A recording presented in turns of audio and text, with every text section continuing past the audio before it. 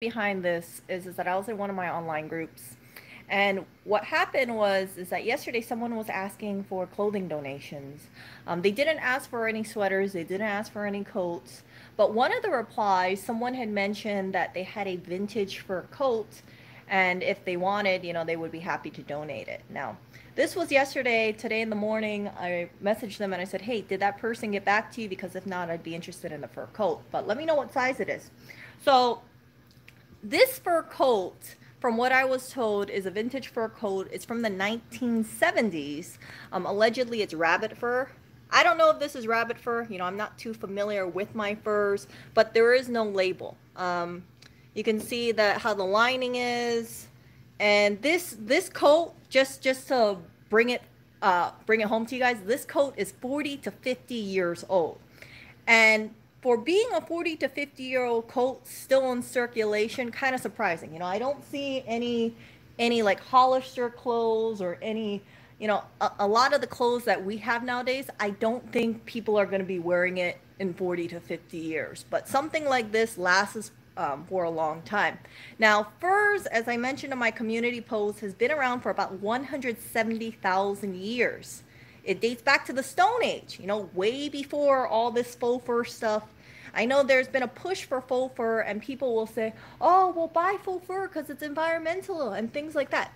Faux fur is made out of like polyester, acrylic, plastic stuff, and plastic, polyester, that sort of thing, has only been around for the last 100 years. It's not as insulating as real fur, and it takes about 500 to 1,000 years to degrade. The fake fur stuff. This, if I buried it in the ground in a hole, besides the buttons, because the buttons are plastic, everything will basically disintegrate within 1 year, or definitely within 2 years. So when I hear about this like strong anti-fur sentiment, I get it. I understand that you've probably seen some of the stuff that comes out from like China factories or mass-produced stuff. But I don't like the idea of people treating it blanket statement like, oh, if you have a jacket from 40 years ago, you should get rid of it because it's real fur and instead replace it with a faux fur alternative. And I know a lot of people are not going to be keeping their faux furs for about 40 to 50 years. And faux furs, it like, how would I say this? Like I have some faux fur stuff. When it sheds, it's just plastic. So you wash it, it goes right into the ocean, versus this stuff, it's made out of natural fibers. Now, the downside about a real fur jacket, and I can only say this partially because I have another fur jacket that I bought vintage, I think last year. Yeah, I bought it last year.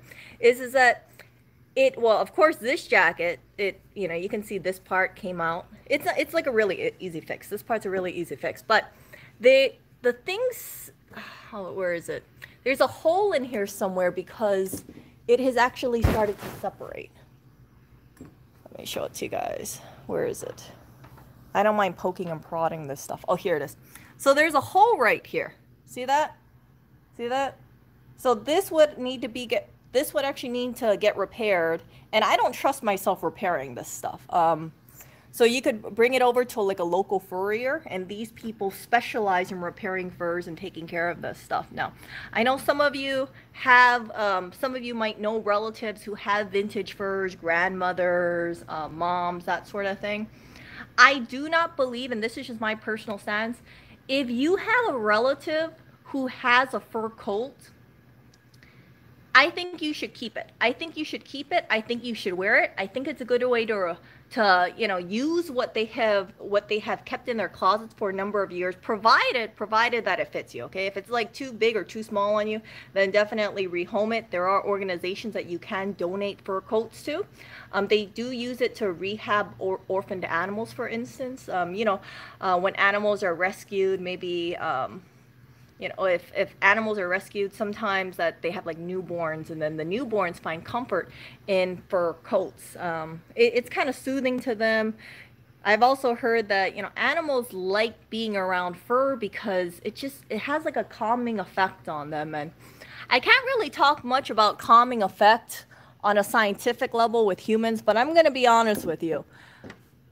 if you guys are familiar with a weighted blanket, I'm a big fan of weighted blankets. We have a weighted blanket here, but we're not really using it right now. But a weighted blanket, it's good for calming down anxiety because it has this weight, and it's like an all over weight, and it's just like a really warm hug. You guys can look up weighted blankets for more details about that.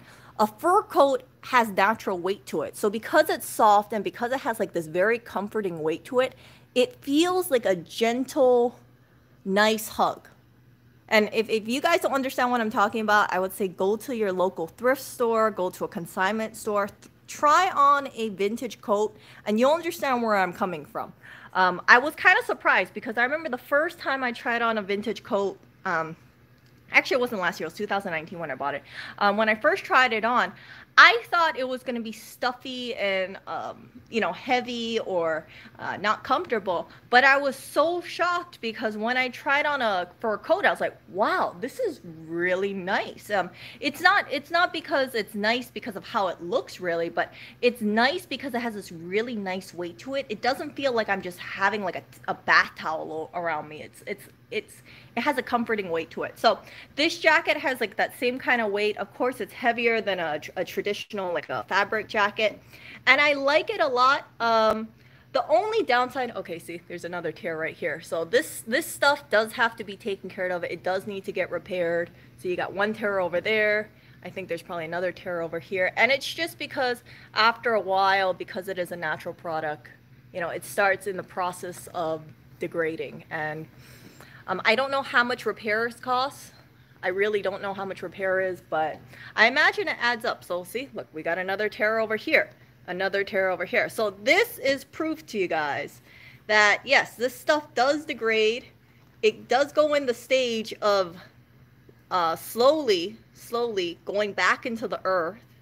And if you do want to upkeep this kind of stuff, you would have to bring it to professional. Because if you don't bring it to a professional, or you know, you'll end up with more and more little splits over here.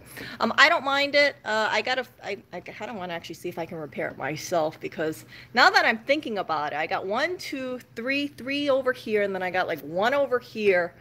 And yeah, I think this would be actually a pretty costly repair. Pretty costly, but I'm not too sure. Maybe I can get some, maybe I can try to figure out how to do it myself, who knows. But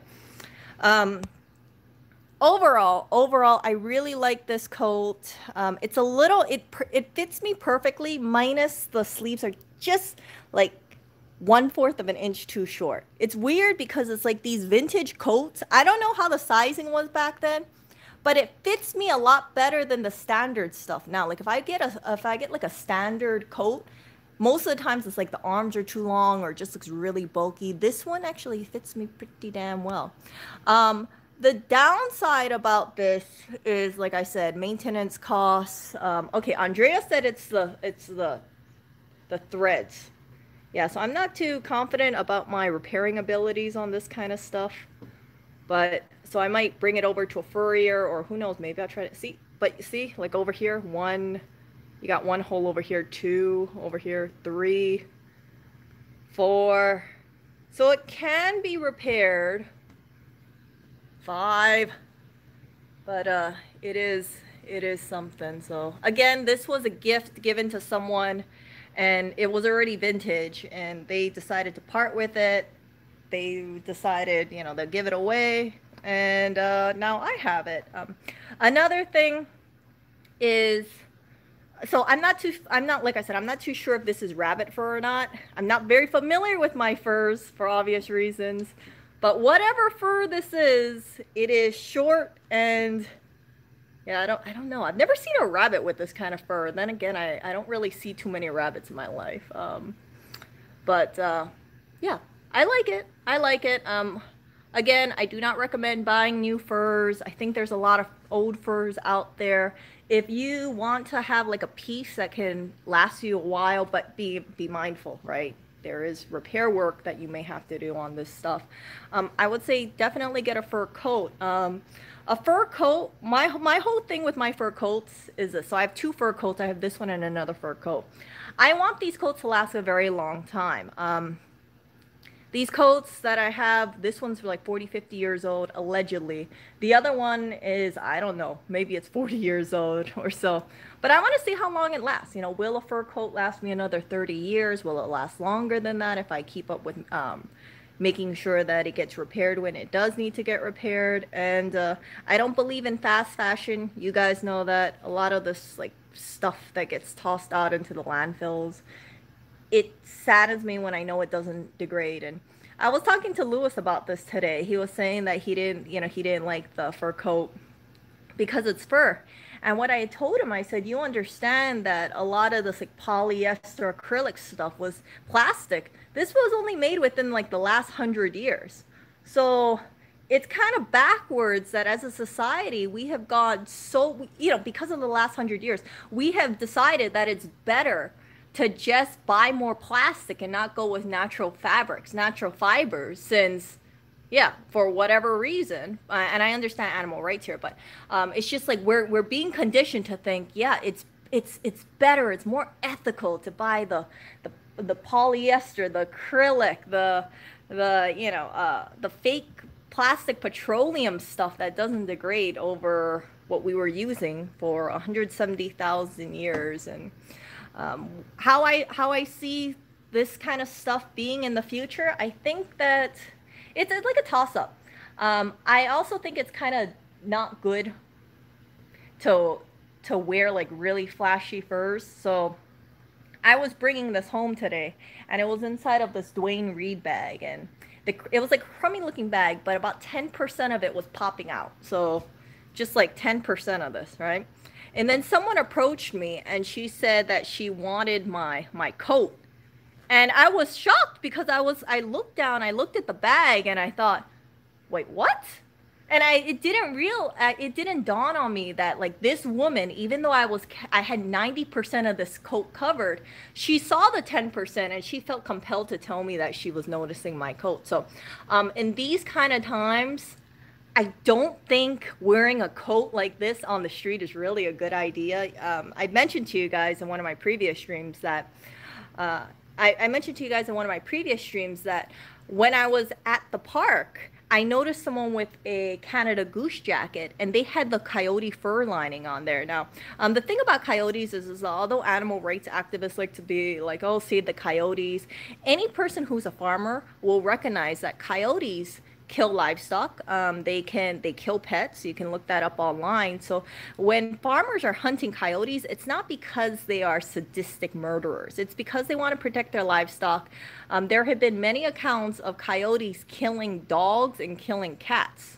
And when they kill, it's not like it's pretty brutal. It's pretty horrific. So the coyotes that are being killed, it's not because this is like a cute little Pomeranian. You get it? So it irks me a little when I hear about these people who are also urban dwellers just like me, who think like, oh yeah, we shouldn't use coyote fur because, yeah, why do we have to kill the coyotes? We can just let them live in peace. They can live in harmony. And these people have probably never ever farmed in their life. They have never ever seen like a documentary about how farming really is and how destructive coyotes can be.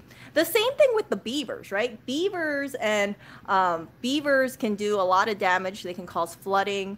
And then raccoons and foxes, sometimes they cull it because of rabies concerns too. So when it comes down to fur, there are some animals that are already being culled because they need to keep the numbers in check. And it's not just like people are killing them for the sake of killing them. There's a reason behind it. I don't know if you guys are familiar with any like beaver damage, but from what I was reading online, like, yeah, these things can be pretty destructive. So it's like things like that. Like when I look more into certain things, like, yes, I think some people, like when we think about mink farming, right? It depends on the farms, because I've read stories where people say like they work on a mink farm and they're being anonymous and they say we take really good care of our minks, and then after they harvest the fur, then they use the meat from the minks and then they compost it, and then they use that and that in the manure to nourish fields. So there's not really much waste when it comes to the mink farm. So I hear about that side about it, but then you also hear about the PETA activists who say stuff like, "Oh, you know, why are you killing the mink? The mink, you don't need to kill the mink. Just wear synthetic faux furs if you really want to, or don't even wear synthetic faux furs because then you're pushing people to buy furs." And if you buy a really good synthetic faux fur, in my opinion, a really, really good one, because I've seen like synthetic faux furs go for like $300. And to me, at least like the online images, they look really good. I don't really see the point to buying a synthetic, really authentic looking synthetic faux fur, because if it looks like the genuine thing, people are going to think it's a genuine thing. Very rarely will people go up to you and say, "Oh, is this real or is this fake?" And then if you tell them, "Oh, it's fake," what are people going to do? "Oh, okay, how much is it?" "Oh, it was like $300, $400, right?" People aren't. Yeah, so you can buy a vintage fur, depending on where it is, for quite a good price. It's I think part of it is because the demand is kind of low, and then again, you got maintenance that you have to do on this, but I don't really care too much about it. I'm curious to see how much it would cost me if I brought it over to a furrier. Curious, but the bad thing is all the furriers that I know is that I see online is all in Manhattan, and you know Manhattan's going to be really freaking expensive, so.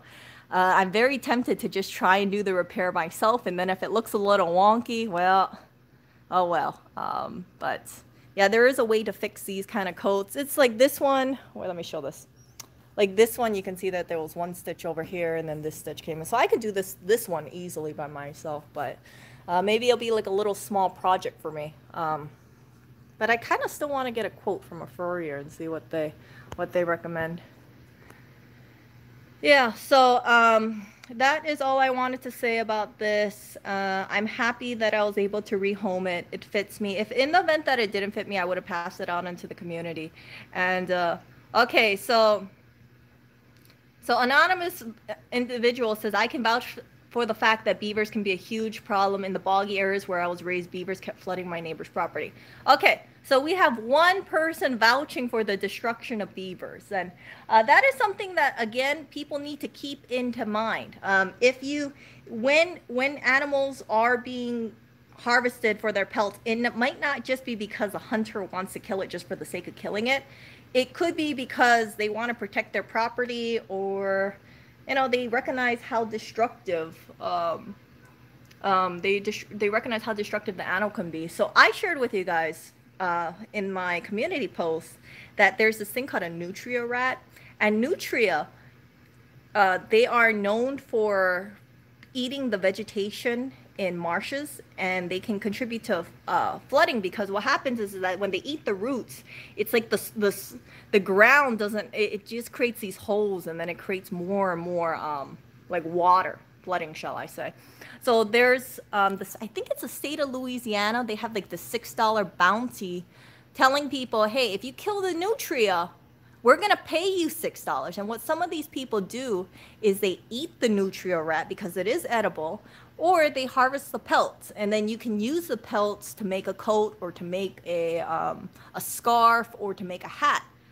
I have zero problem. If I was to go out to like Louisiana, I have zero problem shooting the nutria rat to help save the Louisiana marshlands, and then having a nutria rat coat made, because I see it as like you're trying to save the environment from having all this destruction from the nutria rat. But then you're also going to have people who say like, "Oh, why do you have to kill the nutria rat? You don't have to kill the nutria rat. Why don't you just let them be at peace, or don't harvest their furs just because the furs belong to them?" And I just don't see the sense to it. If you have to kill an animal for pest control or try to save your environment, my stance is like, harvest as much as you can from it. If you can harvest the meat, harvest the meat. If you can harvest the fur, harvest the fur, because that way less stuff goes to waste. And another example of this for invasive species is there's a thing called the Asian carp. The Asian carp, I believe it's in the Great Lakes. They are incredibly, incredibly destructive. They're eating a lot of like the small fish, the native small fish. And they've been doing things like making electric barriers to kill them. And there's such a low demand for this fish. I guess only the Asians really like eating it. that, and they have a lot of bones too, but they've been thinking about making fish cake out of it. It hasn't been really that, I think that they haven't really ramped up on that, but if they did make Asian carp fish cake, I would be in line buying that stuff, and I would say, you know, I support eating Asian carp because the best way to get rid of invasive species is eating them or using using the furs, that kind of thing. And that way, if you drive demand for that, people can make a little bit more money, the people who are, trying to get these numbers under control. And then you're supporting small businesses, the fish cake manufacturer, or the small enterprise that makes like a fur coat or something like that. And hopefully, it stimulates the economy a little bit more. I just don't believe in getting rid of pests and then just saying, yeah, well, we're just gonna bury them, or we're just gonna toss them back in the ocean because that's the right thing to do. You get what I'm saying?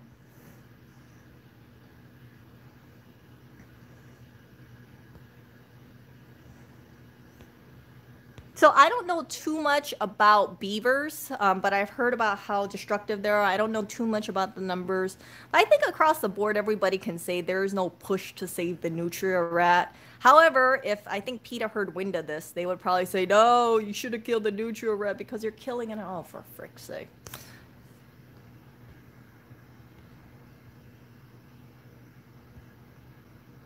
Yeah, so I think that if you are going to, if you're going to be harvesting something, use as much as you can. Some people, they eat lamb, and one of the byproducts of lamb is lanolin or sheepskin. It's just using everything that you can, having less waste go um, into like landfills, or try to compost it as much as you can. So some mink farms, they've been doing this. I don't know about all across the board, but yeah, you can use the meat, compost it, use it as fertilizer with the manure of minks, and then spread it on the fields. And yeah, and then a business makes money off of the fur, so it's nourishing the ground in that sense. I think that's much better than just saying like, yeah, we're just going to toss the meat away or just throw it away. So that's one of the reasons why I do not buy any fur from China. So China, I think they're not so good when it comes to animal rights, and I can't I can't gauge how new fur is, so I don't feel comfortable buying new fur from China. If it's something like, if I saw like Louisiana businesses were selling a nutria coat or nutria hat, like I'd be like, yeah, let's support them. You know, let's support small businesses in Louisiana, see how that is. But with China, it's like, frick. Some of the stuff that I've seen is pretty horrific. So I don't know where this coat was made, but 40 to 50 years ago, yeah, not bad. Uh, let's see here. Nah, some people, yeah, Outseeker, you should need to show feet. Yeah, I don't really have much to show, but, yeah, I'm not really big on showing my feet, Mike, just saying here.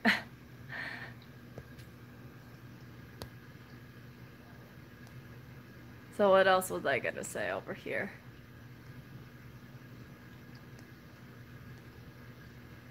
When I was in Iceland, the guide told us there was a mink problem. They're not native there, and they're so wrecking environment, so they caught them for furs. Yeah, so that's the problem. Like when you harvest animals for fur, like if you farm them, right? Sometimes a few of them can escape. That's what happened in Louisiana. They were being bred for their furs, and then a bunch of them escaped. And here's something that pissed me off that I saw online. Okay, so you got some people who are anti-mink, and I understand it. I understand the anti-mink mentality because some of the stuff that happens is pretty horrific. But, I saw this video that was videotaped in Sweden. You had some animal rights activists going out there, and you know what they did? They released thousands of mink, and they're like, "Be free, mink, be free." Now, according to a Disney movie, this would sound really good, right? Like, free the mink. Let's release all the farm animal. Let's release all the chickens and all the goats and all the cows and all the minks and all the whatever foxes or whatever is being farmed, and let them all just like live out in the natural environment. Now, the downside about releasing minks is this: minks need to be kept solitary because they fight with each other and they can get stressed easily. and they are very good at hunting things. So this animal rights group, although they release these minks very proudly, very happily, thinking that they're saving the world, they don't realize that because they release these minks, how destructive it's going to be to the native wildlife there, right? You know, like the native little creatures in Sweden. Yeah, now they got thousands of mink going out and hunting them. I don't think the mink can survive on themselves, so probably a good chunk of those mink went into shock or died. And yeah, that is my problems with some of these animal rights groups. They get into this euphoria thinking that by releasing these animals, they're saving the world and no animal should be caged, or, you know, all animals should be outdoors. And they don't realize, like, by releasing farm animals or certain creatures out there, yeah, they are predators. They are predators. So I'm just waiting for one of those animal rights group to hit up, let's say, a big pet store and say, "Be free, Pomeranian. Be free, Doberman. Be free. Just go out there and live your wild, natural life." I don't know how they're gonna do that. I don't know how any of these animals are gonna live in Manhattan, being free. But yeah, there's some crazies out there. They do these things and they don't think about the consequences of their actions. It sounds nice to just release the animals out in the wild, but when you release these kind of non-native things, there's always repercussions. Always.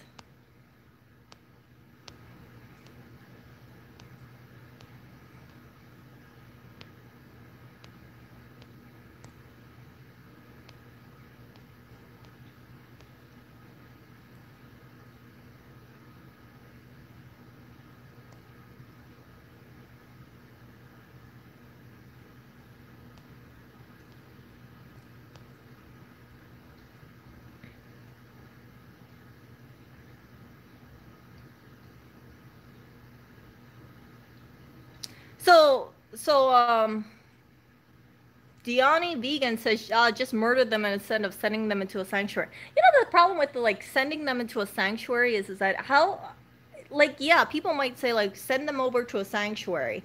How is a sanctuary going to deal with the upkeep of thousands of minks from one farm for the rest of their natural life? Now, I don't know how long a mink lives, but I imagine it's probably a pretty sizable amount of time. They're going to have to be relying on donations because uh, feeding minks is probably not cheap. I remember hearing what a mink was being fed in the farms, and I was thinking, like, wow, that's actually more costly than I thought it was going to be.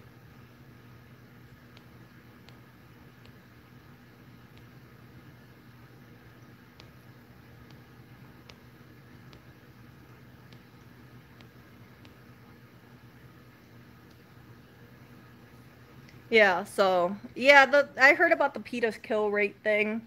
I also understand that PETA is, you know, strongly against animal rights, and I understand that they are, you know, obviously, you know, go vegan, not vegetarian, well, obviously go vegan. But one thing that I question about not vegan, PETA is, it's like, okay, what if you're so hyper focused on the animals, like, you got to focus on the environment as well. So again, with the faux fur thing, PETA tells people to buy faux fur instead of using natural animal products. This kind of stuff, you are always, and you might, I know some people are going to criticize me and say I'm being backwards here, but there will always be meat eaters out there in the world. 100%. You got indigenous people, you got, like, the Eskimos, you got people who live in, let's say, in the middle of the rainforest. Whole Foods does not go over to them, okay? Whole Foods does not deliver over to them. So those people, what they do is that when they kill an animal, you know that they're harvesting as much as they can from an animal. And I think that's the right way to go about things. If any animal is being killed, harvest as much as you can. A lot of, like, the chicken, from what I heard about in pet food, it might be some of the chicken in pet food is like baby chicks, you know, ground up baby chicks. So I know about that. And, you know, it's like meat byproduct, that kind of stuff. So it's not like they try to, they just they're not trying to reduce the amount of wastage. It's very important to reduce wastage, and one of the ways to reduce wastage is think about, okay, if there's any product coming from an animal that people are throwing away, what can you do about it? The bones from an animal can be used to make gelatin. It can be used for bone broth. It can be used for, I heard, like, I think paint or something. Was it paint? Paint has like animal byproducts in there for something. But yeah, so in my opinion, I think there is a balance. I don't think, for instance, everybody should be like 100% carnivore. Vegetables are important. But yeah, it's just like I hate it when there's like always this shift about saving the animals, and there's no balance on there. So okay, if you save all the animals, what about the humans? Do you think humans are going to be able to get on their nutritional need from that? Do you really think that we should get rid of all animal products and then put more plastics into the world? I personally do not believe in that. I think that we need to have less plastic in the world. We need to have less consumerism, less waste, and that's the way to go.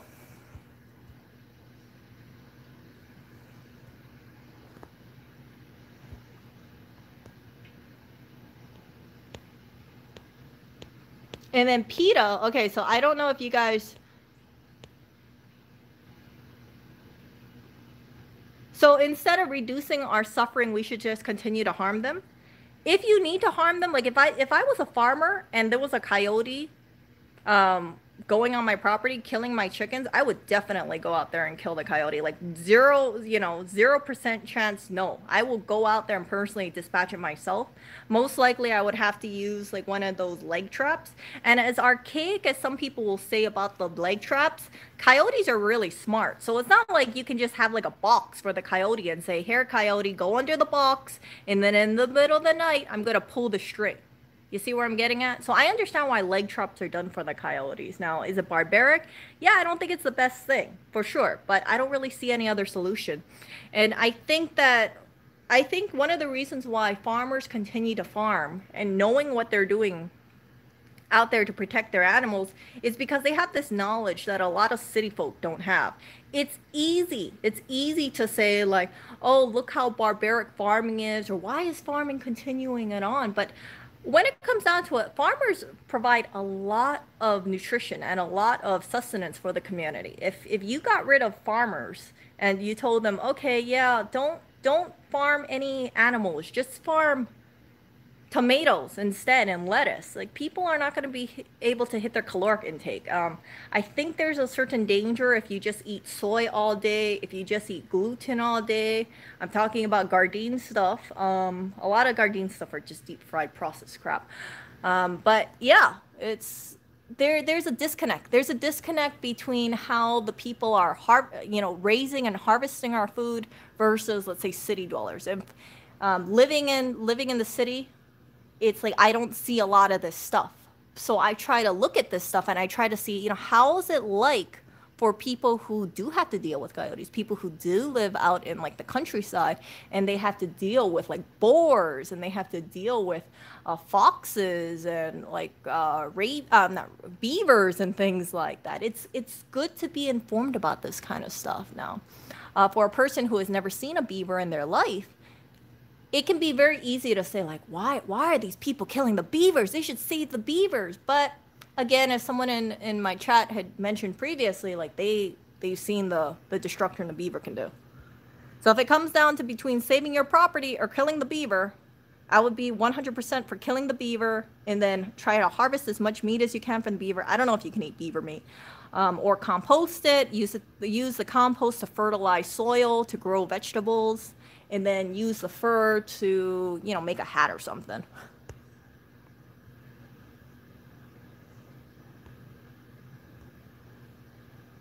There is harm with anything. There is harm across the supply chain. Even if you buy something like a cotton shirt, there's going to be harm with the person who is harvesting the cotton. There might be some stuff that's going on with the people making the shirts and the cotton and the factory. So I don't put animals above humans. 100%. I don't do that. And I recognize that whatever product people are consuming, there will always be harm somewhere, unless you can you can look across the supply chain and say, okay, I'm going to make sure that this person isn't being exploited while they harvest this raw material or while they put this stuff together. So when I say it's always going to happen, that's, I'm being very frank here. Like, we don't live in a third world country. I don't live in a third world country, so I don't know how things are. I can look at something like a wooden hanger here and say, oh, well, this didn't harm anything. This is just a wooden hanger. How do I know that? How do I know how the people who were cutting the trees were being treated? How do I know about the people doing the metal or putting the construction? I don't know. I like to assume that people are having air conditioned places while they cut down the trees, but obviously that's not the case.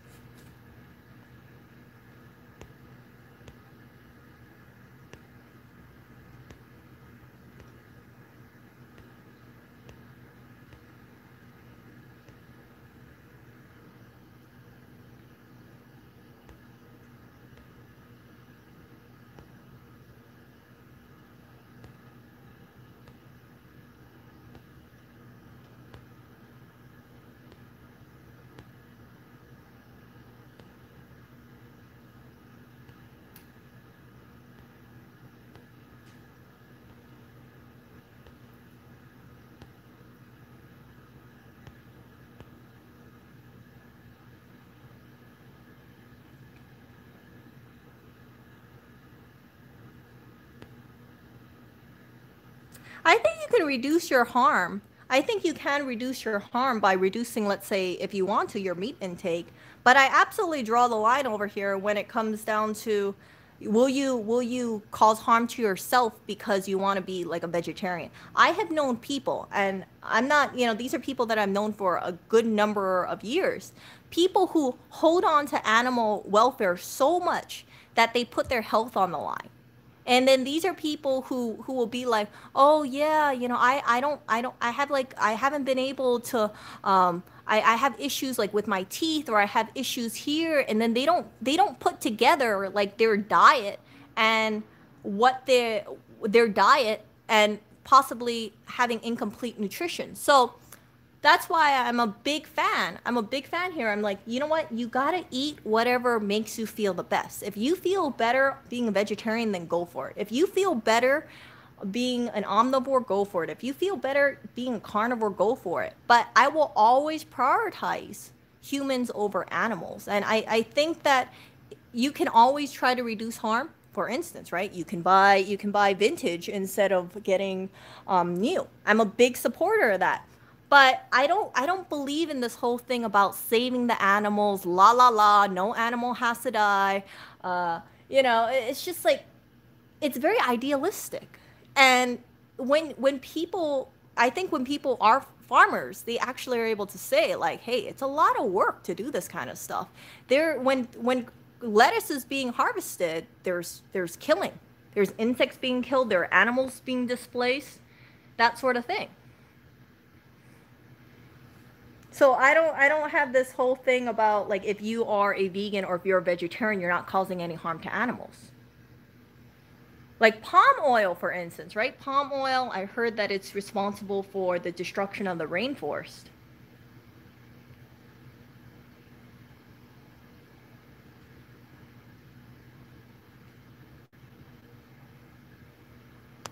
So my belief is this. I think that people should be not try to consume too much things. If they do consume things, try not to consume like plastic stuff. We got too much plastic clothing, too much plastic. Of course, recycle thing. You can see like we have plastic. So much plastic. I wish that this could kind of change, but I also recognize that people should actually have more natural fibers in their life, for sure. Cotton, I heard, is very intensive when it comes to resources. I think water and pesticides is very high up there for cotton, but at least it biodegrades.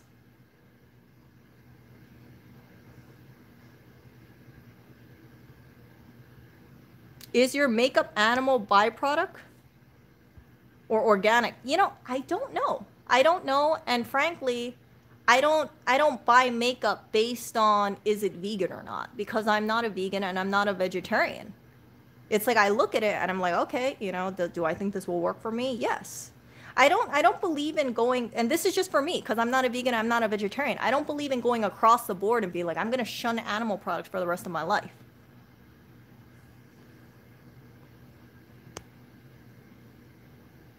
Oh, and talking about that, right? Talking about that, I know that there's some people who are anti-bees over here.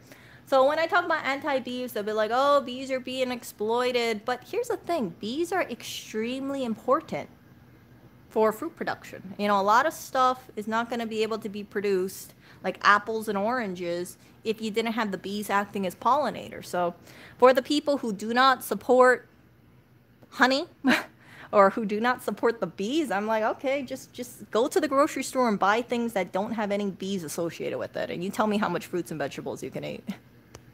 Bees are incredibly beneficial for the environment.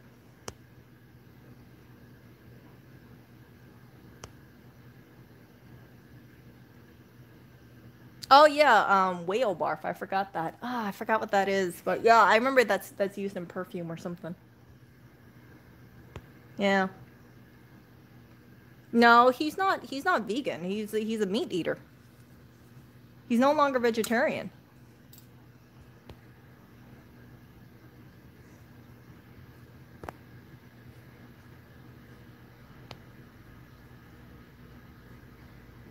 So I'm a big fan of like, yeah, so okay, so Cubic says they buy free range eggs. I buy free range eggs too. You know, we only buy free range eggs, but in the event that I need eggs and there's no other option, I'll buy cage free. However, I am aware that cage free might not be that good.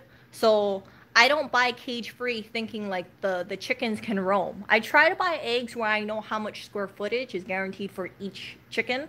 But if I can't find that, then I'll go for the free range label over, you know, the traditional egg. Now I know the traditional eggs that you can buy from the supermarket, they're usually like $1 a dozen or $1.25 a dozen.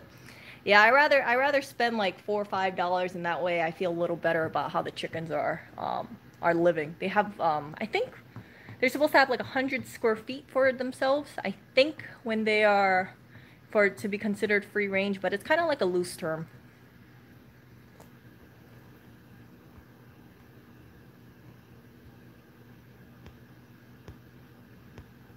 Oh, he's already tried kimchi. He's already tried sundubu, and he likes it. He tried sundubu and he really liked it, and I was like, oh yes, yes. So yeah. Anyway, I know this kind of went a little around and for this stream, but I just wanted to share with you guys about my coat, and I definitely have to repair it for being 40 to 50 years old. Yeah, you can see, as Andrea had mentioned, that the threads have loosened. Oh, actually, you know what? Look at that. See, there is threads being. It looks like it's surged or something. See that? Maybe I'm saying it wrong, but it's like all these like little pieces. Yeah, little pieces. So I want to restore it, and then that way, yeah. I think I'm gonna need some leather needles or something. But I want to restore it. Yeah, I think I'm just gonna restore it myself rather than bring it to a furrier.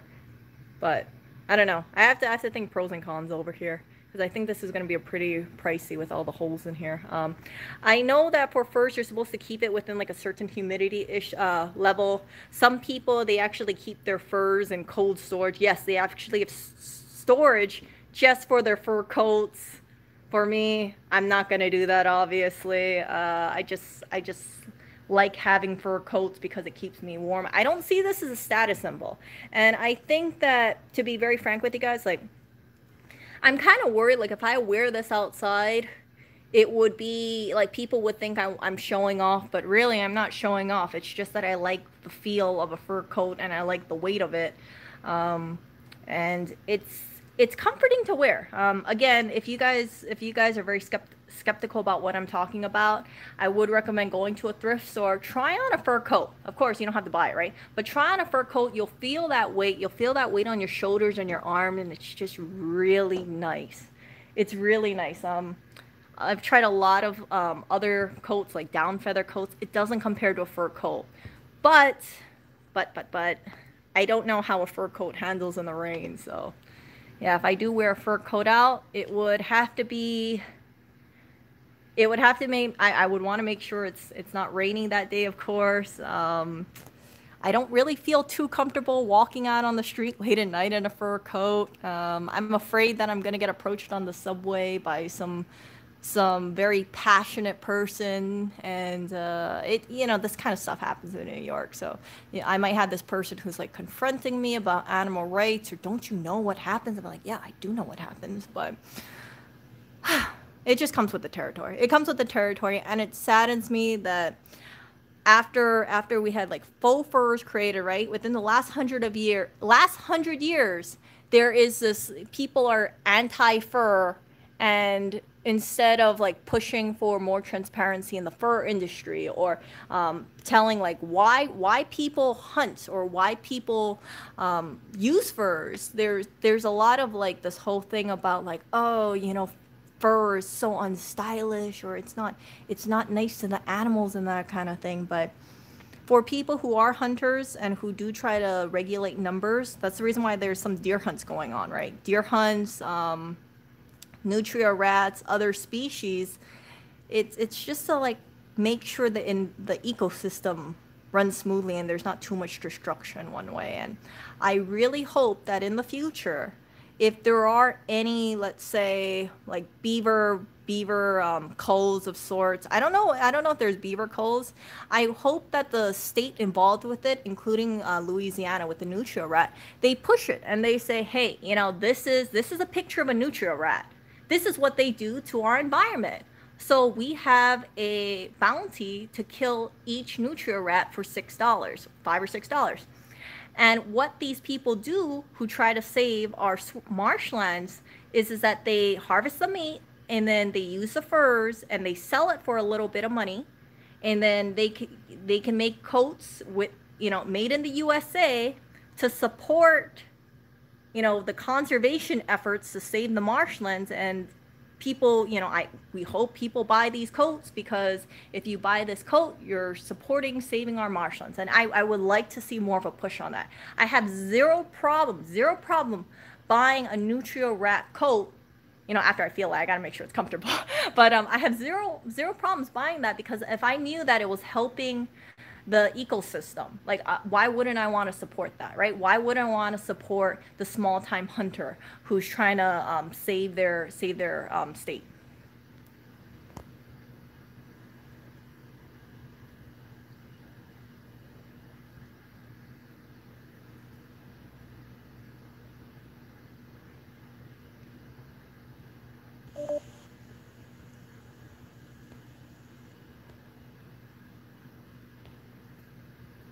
No, biting midges don't eat this stuff, not that I'm aware of.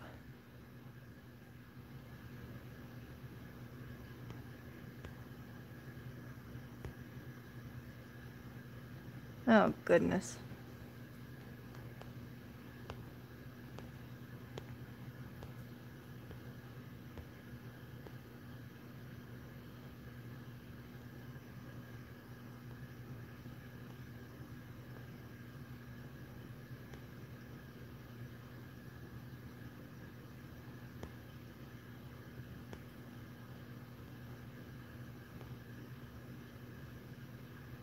Waterless glycerin than benzyne cleaning fluid.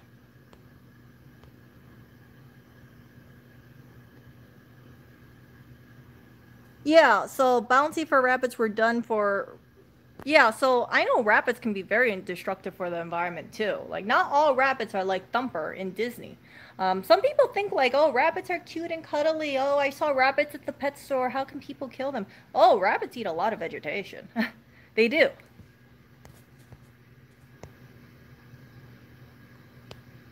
So that's what I would like to see, a push for that. I would like for states to take control over things and say, hey, this is why we do this kind of stuff. Have education, and then if people can support businesses and support uh, reusing things that would otherwise go to waste, I have no problem with that. I really hope that nutria fur takes off. I heard back in like the I want to say 1930s or 1950s, something like that.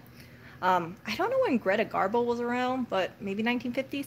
Uh, I heard like she used to wear like nutria coats, and that used to be a stylish thing back in the day. But obviously, it kind of fell out of favor. I don't know why. I don't know why. I don't hear too much about nutria. I heard it's a little coarse, but I've never come across nutria fur. I'm not too familiar with like furs in general. I heard that there's like fox fur, rabbit fur. I think this is rabbit fur. Beaver fur, mink, sable fox, high-end luxury stuff. And maybe one day I will walk into one of those like fur stores, you know, the used fur stores, the consignment ones, and just kind of like look at the furs, and that way I could be like, huh, okay, so this is this, okay, and if it's like this, if it looks like this, then it should be this. I'm always open to expanding my knowledge about certain furs, and I want to see what's over there. I have zero intention of buying another fur coat. I don't need it. But this fur coat, I thought, well, if that person was planning to donate it anyway, and you can tell that there does need to be work being done on this coat, and I don't mind having a little project. And I don't also mind telling people about, you know, how really having a fur coat is. You do have to do maintenance about it. But I don't think it's going to be that big of a deal. We'll see. We'll see how long this coat lasts for me, and I'm pretty happy with this.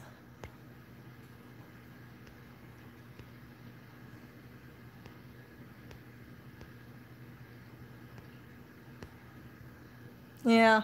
So I will talk to you guys later, and I have to do some things around the house, and I got to research about how to repair this coat, if I can do it myself, or how much the cost to repair this thing will be. Um, yeah, who knows? Maybe I'll bring it over to Manhattan and just ask them for a price quote on this, and then ask them like, oh, you know, I'm pretty sure this is rabbit fur, even though I've never seen rabbits this color in my life.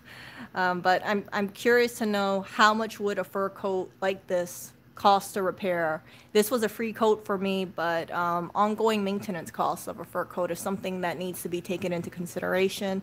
If the price is too high, then I'll just, or actually, you know, if there's any price, most likely I'll just try to fix it myself. I can learn a new little hobby to do, and I don't mind repairing fur coats. I think because there's so much anti-fur sentiment. As I mentioned earlier, the price of fur coats is pretty low, and the demand is low as well, because people are like, we'll just buy acrylic fur coats instead. And slowly but surely, I can, if I wanted to, I can have a collection of fur coats. But like I said, I'm pretty good with just 2 coats.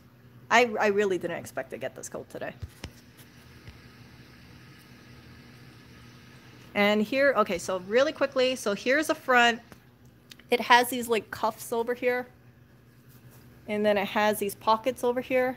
There is no brand name, so I can kind of tell this is an old coat, because I don't know what it is. Like, even the other coat that I had that was vintage, there's no brand name, so I wish I could tell what the brand name was. And then here's the back as well, and I like it, but again, fur coat has, you have to maintain it, you have to take care of it, and you have to do repairs for it. But hopefully it lasts me for a good chunk of time, and if not, I can definitely rehome it.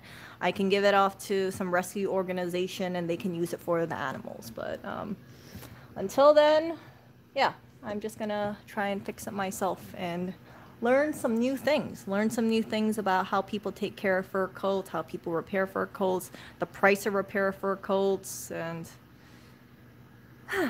yeah.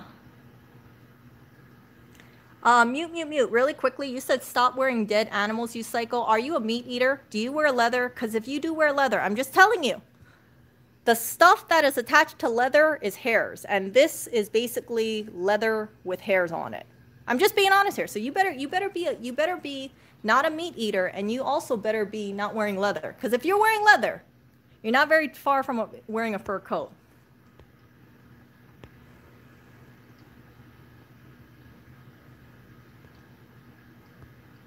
So whenever you hear people talk about like being anti-fur, I'm just going to be very frank with you guys, okay?